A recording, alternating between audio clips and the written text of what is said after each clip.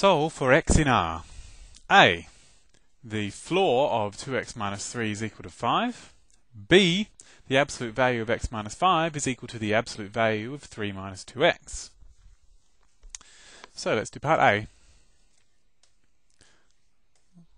The floor of 2x minus 3 is equal to 5.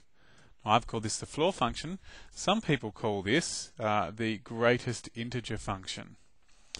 Because what it means is that whatever number is in here, whatever this number is, we round it down to the nearest integer below. If it was minus 6.7, we would go all the way down to minus 7. If it was 4.2, we would go down to 4. But in this case, we round it down to 5. So it must be somewhere between 5 and 6. Whatever this number is, must be between 5 and 6. Now let's see. It could be equal to 5 because when you round 5 down to the nearest integer, it's 5. It can't be equal to 6 because if it was equal to 6, it would round down to give 6. And so we've turned our first line into a set of inequalities. And we can just solve these inequalities. So we would like to get x on its own.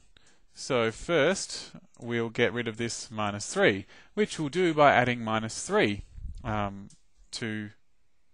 there's 3 of them. I wonder what we do. Well, let's just have a look and just look at this bit. 5 is less than or equal to 2x minus 3. We can add 3 to both sides of that, and that would give us 8 is less than or equal to 2x.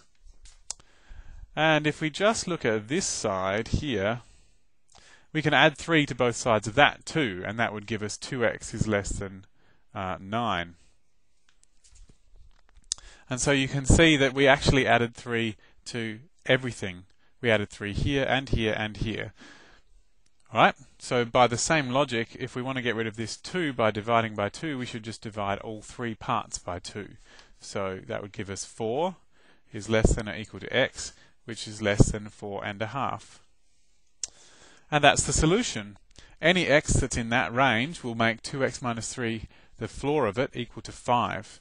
And we can, if we really want to, write it as a set. So x is in the set from 4, including 4, up to 4.5, but not including 4.5.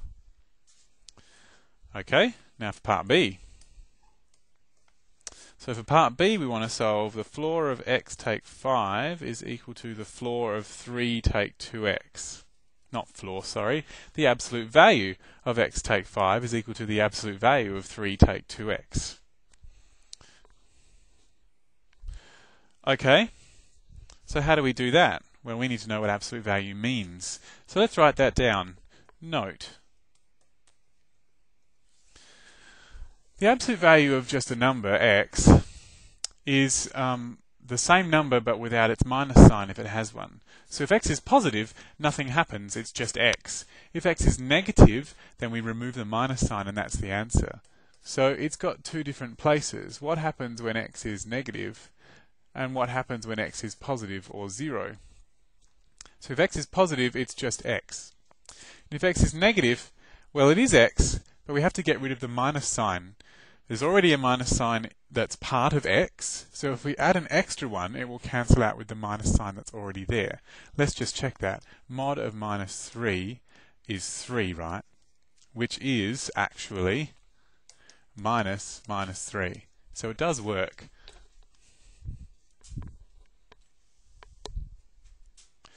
Okay, that's the definition of what mod is. So if we want to solve something, one way of going about it would just be to say that if we knew that mod x was 5, we could say that x is plus or minus 5. So we're going to go down that road. But this could be plus or minus x minus 5, and this could be plus or minus 3 minus 2x. So those things all go together in various combinations. So we have that mod, or absolute value, of x take 5 is plus or minus x take 5. And the absolute value of 3 minus 2x is plus or minus 3 minus 2x. And so we get 4 options. We can have we can have plus x minus 5 and plus 3 minus 2x.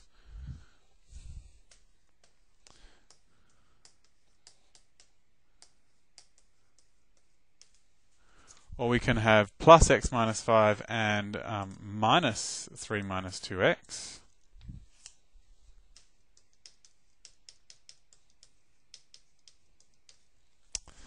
Or we can have minus x minus 5 and minus 3 minus 2x.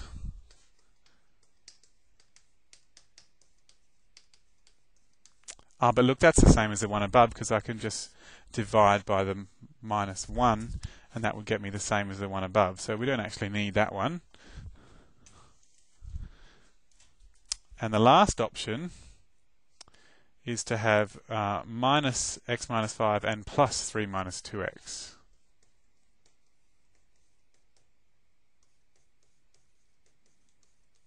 Oh, and that's the same as the one above again. That's the same as the one above again, because if I multiply by minus 1, I'll get the one above, so I don't need that one either. Excellent, so that leaves me with two equations to solve. Let's do this one first. So, if I add 2x to both sides, I'll get 3x, and if I add 5 to both sides, I'll get 8. So x is equal to 8 on 3. And if I'll expand out this bracket, minus 3 plus 2x. Okay, this time it looks most reasonable for me, instead of subtracting 2x from both sides,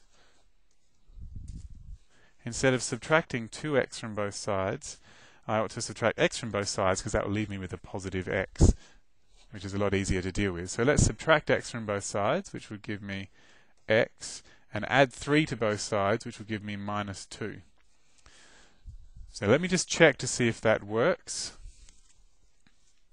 Well, they both definitely satisfy the equations, because any of those options that we chose would satisfy the original equations. So these are the answers. So therefore x is equal to 8 thirds and possibly minus 2. And that's the end of the question.